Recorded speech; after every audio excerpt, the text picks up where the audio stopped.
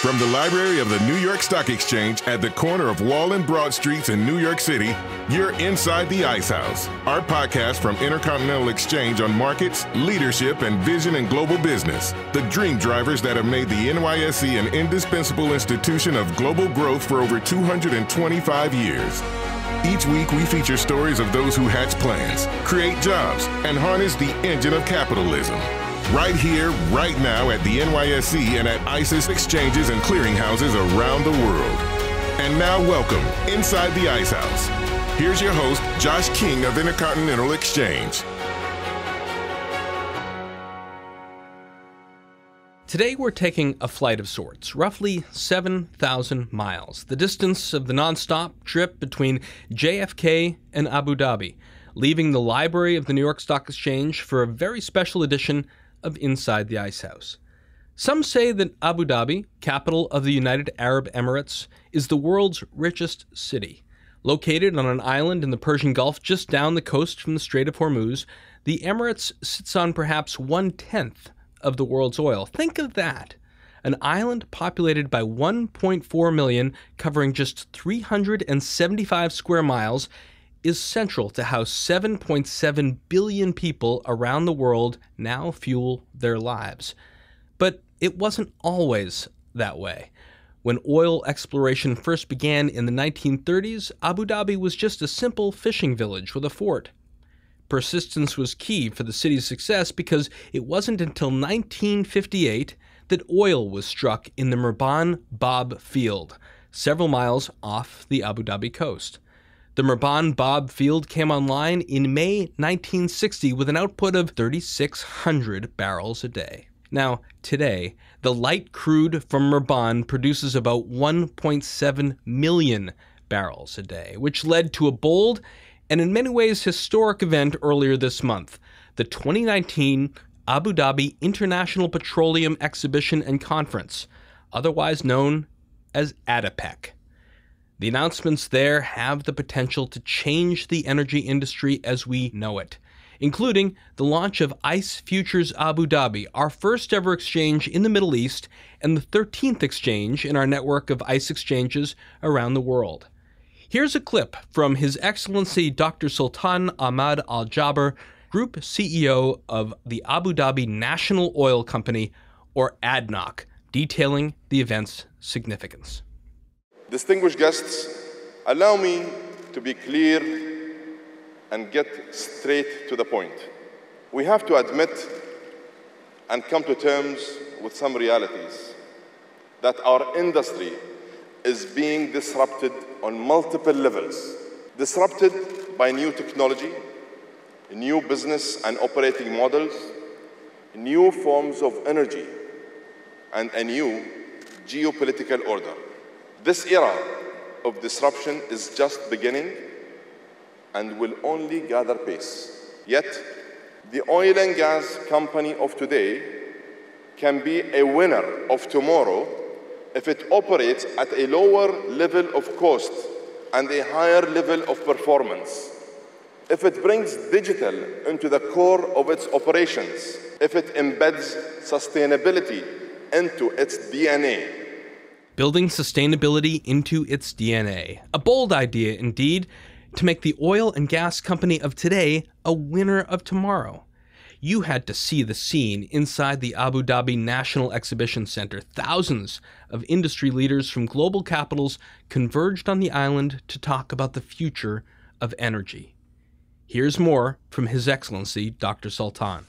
By doubling down on this mission to modernize, we can and we will remain an essential pillar of the future diversified energy mix. The fact is, by 2040, all the energy currently consumed in the United States, India, and Japan will be added to the global demand. And even in the most fast-paced transition scenarios, oil and gas will still provide the source for over half of it. These facts are undisputed and simply make a very compelling business case to invest in the future of our industry. Here at ADNOC, we are well on track to expand our oil production capacity to 4 million barrels by the end of next year. 4 million barrels by the end of the year. As Stuart Williams, the president of ICE Futures Europe and a prior guest on this show, told Business Insider, you have a global benchmark that is Brent, a U.S. benchmark that is WTI, and now we're going to have an Asian benchmark in Murban at a comparable grade. Here, one more time, is Dr. Sultan. And just last week, the Supreme Petroleum Council made historic changes to the way our oil is traded in the market. These changes are centered around Murban, our high-quality, highly sought-after crude, unique to the United Arab Emirates, that customers around the world know quite well and very much rely on.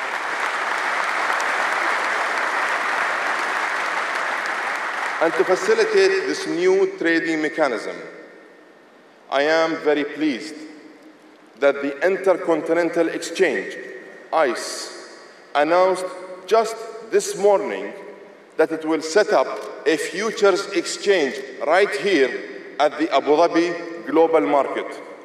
I am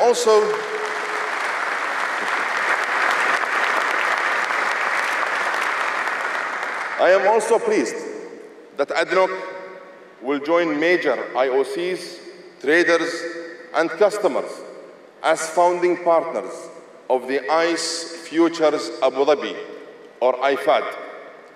IFAD will be the home to the Murban futures contract. Crucially, this contract will replace retroactive pricing with forward pricing, allowing buyers to hedge their risk in the open market. This, ladies and gentlemen, represents a very bold step and a true historic milestone that offers our partners and our customers significant benefits. It will help capture more value from every barrel we produce, and it will place Abu Dhabi and the United Arab Emirates at the geographic center of global crude trading.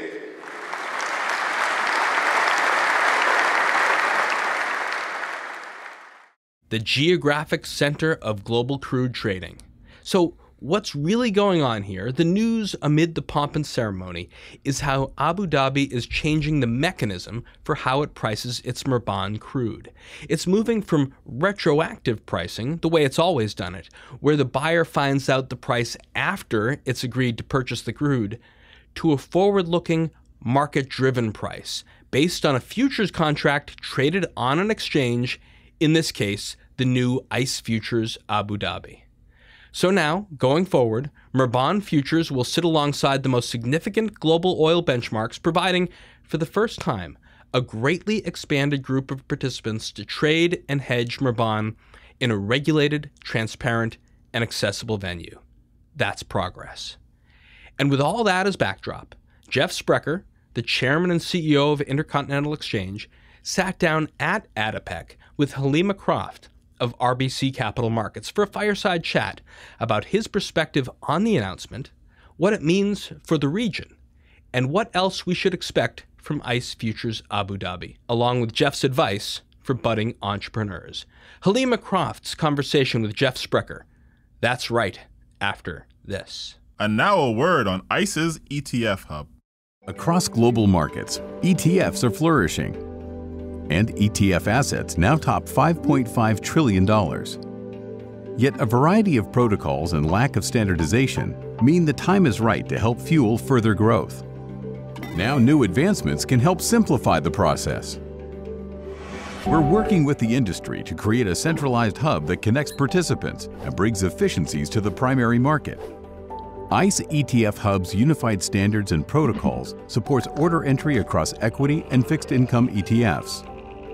For fixed income, the speed of custom basket facilitations will increase, with both parties using APIs, UI, and chat to assemble a mutually beneficial basket. Market efficiency will be enhanced by improved transparency, helping to boost the number of creation and redemption baskets assembled and underlying bonds traded. ICE ETF Hub brings new efficiencies to the primary trading process, fueling ongoing growth, participation, and market modernization. Now let's travel out to ADIPEC 2019 at Abu Dhabi National Exhibition Center. The next voice you'll hear is Helima Croft in conversation with ICE's chairman and CEO, Jeff Sprecher. So Jeff, ICE and ADNOC made two historic announcements yesterday on the planned launch of the new exchange, as well as the launch of the world's first Murban futures contract next year. Can you talk about the significance of these twin announcements and why now? Sure. First of all, let me tell you a quick story. I started ICE in year 2000, and in year 2001, we bought the International Petroleum Exchange of London, which was our first regulated exchange. And a senior person in the oil industry said to me, if you could ever do anything, you should figure out how to list Murban crude. I didn't know much about the oil markets, but that has always resonated in my mind. And so when we started to form a relationship with ADNOC and watched their thinking evolve, we were incredibly anxious to be here. What we're seeing in the market is, and I think you and I see it, you and I, to make a reservation at a restaurant, we'll look at our phones and read about the restaurant and maybe even look at the menu and figure out what we're going to eat before we even arrive. We are starting to take for granted the fact that we want transparency. We want information and transparency when we make decisions, and that's happening in all aspects of our lives, and including obviously in the commodity space. So what this futures contract is going to do is going to be regulated, transparent price discovery, and it should allow the complete supply chain around petrochemicals to be able to hedge, to be able to have some predictability. Your opening comments about how we've seen this volatility in the last year it resonates, which is, okay, if that's the macro environment we're in, how does anybody exist in that environment and make long-term decisions on investment? And the way to do that is to be able to hedge out some of that risk. And that's really what the opportunity is, and we're excited to be a part of it. Now you've basically opened 13 exchanges. What have you learned from that process, and what are you going to bring here in terms of building this open, transparent, electronic market for trading? Gosh, I've learned a lot of things. First of all, there's a resistance to change. Yes. As much as I say we all expect transparency and want information at our fingertips, there's a when we enter a new market, these are existing markets, and there's already a custom and practice on way of doing business. And so you're asking people to change their behavior, you're asking them to change their workflow. And so part of this is creating a natural evolution and not so much a revolution. The market really will resist the revolution. And so it's going to be incumbent on us to make it easy to access these markets, make it easy to learn about what you can do, make it easy to interface with a workflow of clients, so that just like I mentioned, all these apps have made it easy for us on our phone. You need something that even somebody like me that's not very literate technologically can embrace easily. And so that's going to be the challenge we're going to have with all of our partners in this venture. It's great. We have anchor tenants. We're building a shopping mall, and we've got the great department stores have already agreed to come. But we're going to need other people to come shop with us, and to do that, we're going to need to educate the market and evolve it. I want to ask you about when you're building, your partners. Liquidity is going to be a key ingredient for the success of any benchmark. How are you going to build liquidity with both physical and financial participants? There's going to be some carrots and there's going to be some sticks, as we say in the U.S. on how we move a horse. But no, the reality is, I think partly why ADNOC embraced us and has worked so well with us is we have already 10,000, aggressive, deeply committed commodity traders that are part of our network. And this will take us, to the next 10,000. But we already bring an audience of people that have embraced the technology, embraced hedging strategies, and now we're going to bring them one of the most important crude streams, particularly with the growth in the world being very Asia-oriented over the last few years, and Murban being, the engine to fuel a lot of that growth. We're going to be able to start with a great base and then continue to move deeper into Asia, I suspect, and we're quite excited about it. If you look at my company, where is all the growth of new customers and new traders, new information consumers? It's really the Eastern Hemisphere. And can you talk a little bit more about your partners and the role partnership is playing in the development of both the exchange and the benchmark? Yeah, so I had this idea to start ICE, and I've never been a trader. I've never worked at a bank. I never worked on Wall Street, and so I had, I was not particularly well equipped to figure out how to do this, and so I built with some colleagues, version 1.0 of a trading platform. My colleagues and I, over a period of about 2.5 years, we went out and talked to 106 different trading firms. Many of those I did. I mean, I have a medallion status on most airlines, going back from starting this company. And we went, and everybody pretty much told us the same thing, which is, this is really interesting. Once you get it up and running and you have a lot of deep liquidity, come back and see me. And so we couldn't find a way to get it to start. We knew that once the engine was rolling that others would come, but getting it started is hard, because on day one you need buyers and sellers that are prepared to do business, and from the first day that an exchange opens, you want an audience that's there watching essentially a blank screen, and that will then run in and get it going. So I started ICE. I eventually said, I was the 100% owner of my company, and I eventually said, this is not working. and I brought in 13 partners who were some of the premier partners in trading at the time, and then it took off. And so we're taking a page, I'm telling you an old story, because we're taking a page out of the history of my company on what worked really successfully very quickly back when it started, and the group that has been assembled around this launch is, it's like a who's who of who you would want. And it's not us so much, honestly, as ADNOC has deep relationships, and we're able to use their contacts to get to the most senior levels of those firms. And as you've probably seen around this conference, commitments from the C-level executives that they really want to be a part of this, which is a lot different than the 106 meetings that I took in year 2000. One of the big themes of this conference has been on energy transitions. Mm-hmm.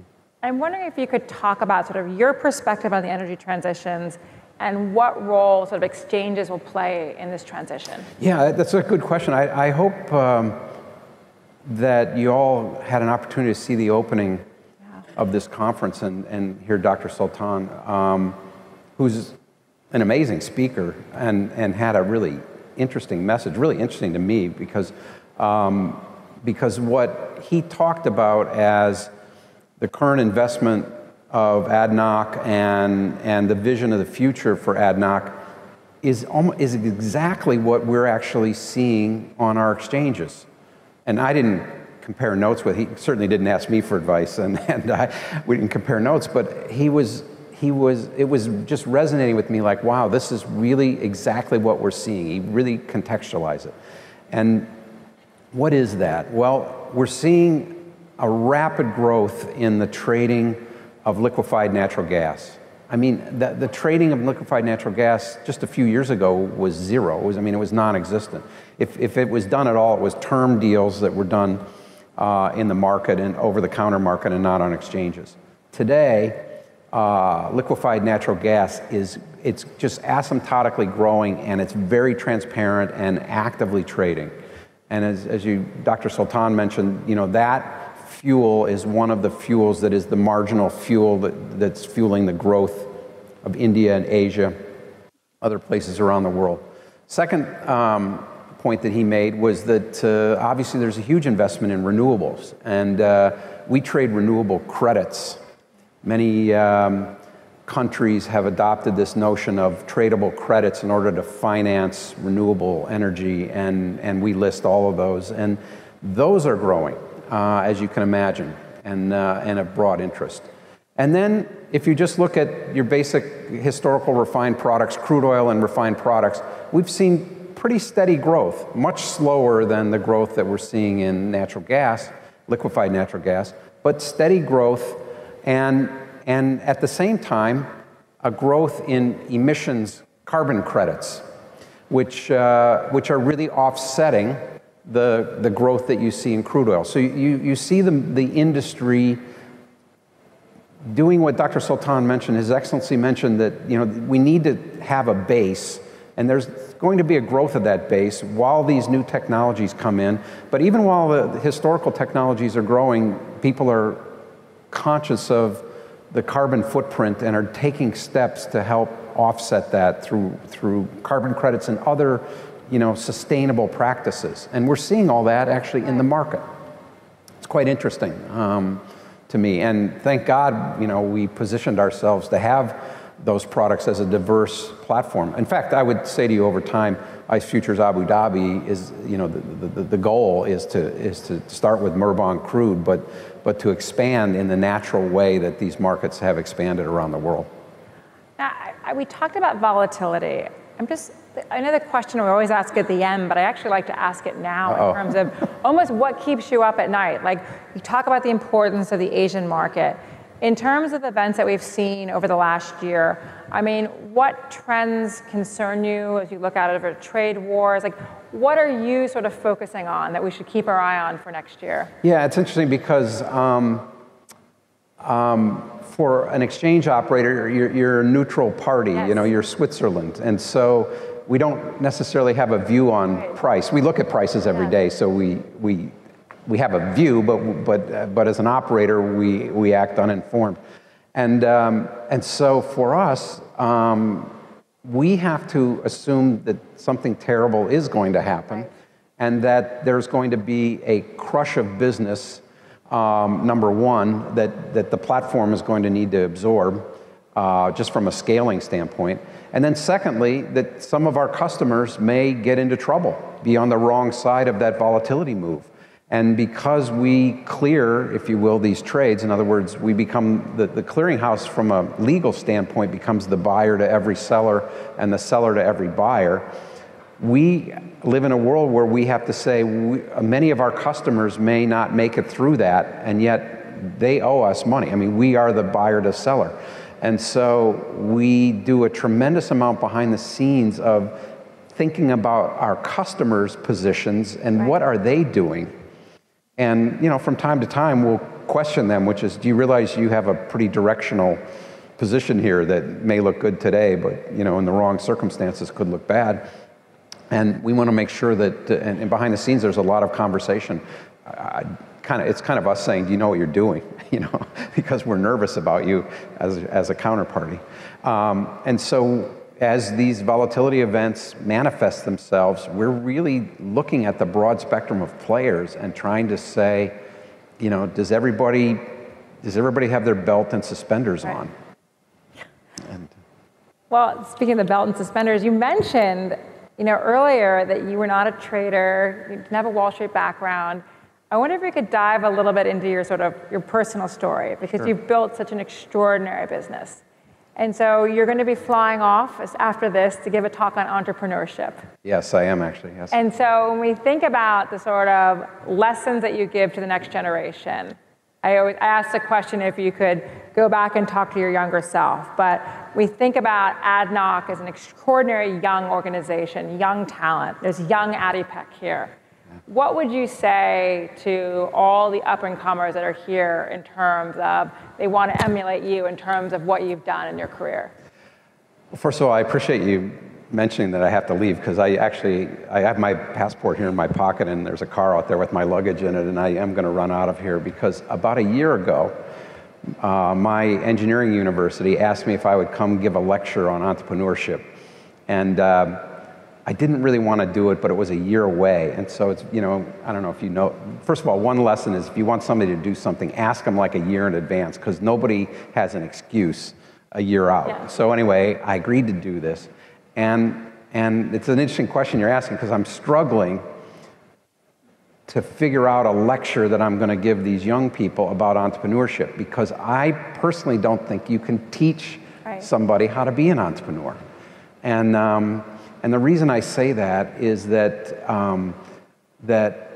when you are starting a business or starting any enterprise, and even this exchange that we're starting that has tremendous backing and momentum, life tends to throw wrenches at you. I mean, nothing ever goes directionally straight up. And certainly markets that you follow, I mean, for every 2 steps forward, there's 1 step back. And the thing that is hard to describe to an aspiring entrepreneur is how difficult it is when you have that setback. Right. And there's something that entrepreneurs have. I don't know where I got it, but there is some grit or determination when you're really on your back feet that you dig deep inside and you say, I'm not going to let this get me down, and I'm going to get up tomorrow and go back into the fight. And when I'm hiring people, recruiting people and interviewing people for jobs, I try to look for that quality. It's very hard to get it's certainly not on your resume or CV. It's something that comes from within, and I don't think it's taught. I think it's probably people that had issues in their childhood or some struggle in their upbringing and learned to fight through it. And so I don't know how you teach grit. And basically that's going to be the title of my talk with this university is, I'm sorry, kids, I actually don't know how to teach you this. But the one thing I would say in reality is having a plan for the worst case scenario is a good idea. When I started my company, I didn't have a lot of money, and I laid in bed and before I thought about all the success and all the ideas that I was going to, try to implement in the firm, I thought about what was I going to do if this thing went out of business. And I figured I needed about 2 months worth of rent. And I already knew who I would go to ask to borrow money. And I really laid out this terrible scenario. And once I did that, then my mind was at ease. And so in my case, I was trying to do it all on my own and deal with my issues all internally. But the one thing I would say to budding entrepreneurs is, if you can have a base of support, if you can have an environment around you, colleagues, family, whatever it is, that when you're really down, you can turn to give you that extra lift, it certainly is a lot better than dealing with it on your own. I dealt with it a lot on my own, and in retrospect, I think it's partly why people like to work in WeWork offices and why incubators and what have you. They've built an environment that of collaboration where there are other people that are going through struggles, and those things didn't exist in my era. But I would encourage people to think about the downside and the support base before you think about what you're going to do with all your riches. Fantastic advice. I actually think of Abu Dhabi as a great incubator in terms of bringing the best talent, the best ideas, encouraging collaboration. And so when we're thinking about this exchange and this benchmark, can you talk about what you think this means for Abu Dhabi and the UAE? Yeah. One of the things I've said to many people that I've worked with here that are in the audience, how hospitable everybody has been and how kind. And one of the things that I've noticed here, which I don't think we have in our country, is so many people have said to me, I want to do this because I think it will be good for my country. Yeah. No one has ever said to me, I want to do this because I think it will be good for me. Right. Or I think ADNOC will make a lot of money. Or, my trading arm can really print, money on this. Everybody has said, I think this will be good for the country. I think this is the right thing to do at this moment in time. So there's a sense of purpose, broader purpose, that is really inspiring and engaging. Americans are much more, what's in it for me? We have a somewhat divided country politically right now, and there's a lot of divisions, wealth divisions, other kinds of things that Americans are confronting. That here I find a unified, positive energy about let's do what's right, let's do what's best.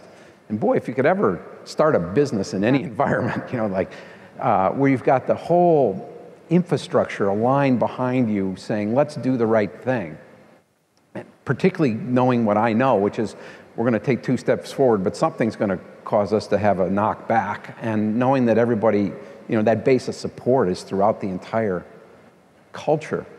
But what I do think, to specifically answer your question, is that I think this grade of Murban crude is going to resonate. You could see it in some of the statements made by the chief executives of the major oil firms the other day in their unprepared remarks, that this grade of crude is going to start to be recognized as Abu Dhabi, as the Middle East. I don't know that many people outside of the Middle East know much about Abu Dhabi, but I think this crude and the fact that it's going to be transparent and regulated and have an exchange. Exchanges are iconic vehicles. We own the New York Stock Exchange, as you mentioned, and the New York Stock Exchange, often we wrap an American flag around the entire building. I mean, if you look at photos of the New York Stock Exchange, you'll see, it is a symbol of capitalism for the United States. And in the same way, what we're looking to do here is to create a functioning symbol for Middle East crude that can grow and expand to deal. I mean, at some point, for whatever reason, before you and I got in this business, oil was denominated in dollars, but most, countries don't use dollars. And so you could imagine the exchange at some point might list some foreign exchange currency trading, as I mentioned, the renewables, all kinds of, the infrastructure that is going to create Murban is going to require a lot of borrowing and debt. It's a major initiative that ADNOC and Abu Dhabi broadly are investing in. And, are we going to list debt, fixed income? You could see the whole ecosystem that starts around this flagship Murban, which is so important to the Middle East and beyond, but really growing into something much bigger. And that is the aspiration, and when you start a company, you really do want to set the bar high for yourself. And I see this being much more than, hey, we can hedge crude oil. I think it someday, we'll have the Middle East flag wrapped around the building. Fantastic.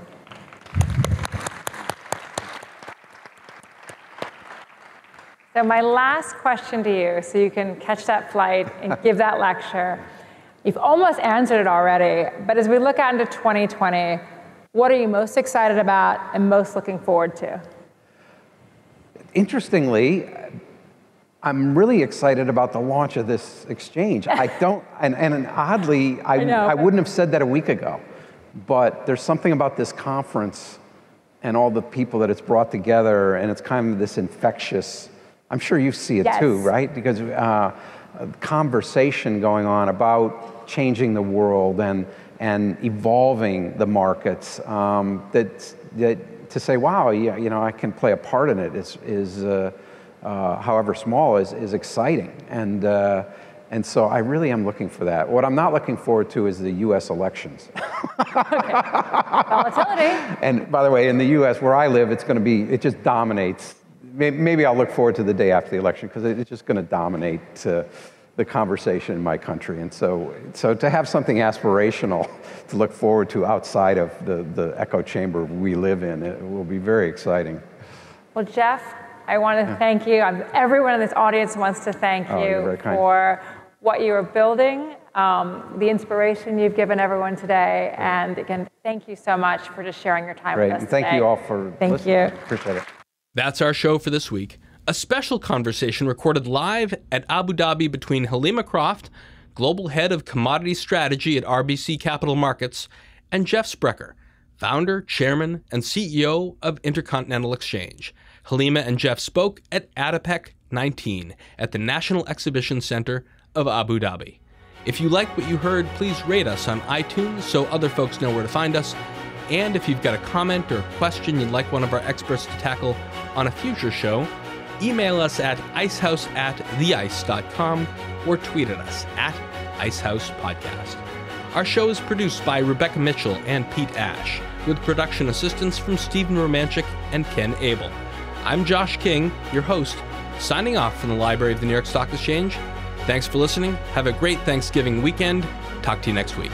Information contained in this podcast was obtained in part from publicly available sources and not independently verified. Neither ICE nor its affiliates make any representations or warranties, express or implied, as to the accuracy or completeness of the information and do not sponsor, approve, or endorse any of the content herein, all of which is presented solely for informational and educational purposes.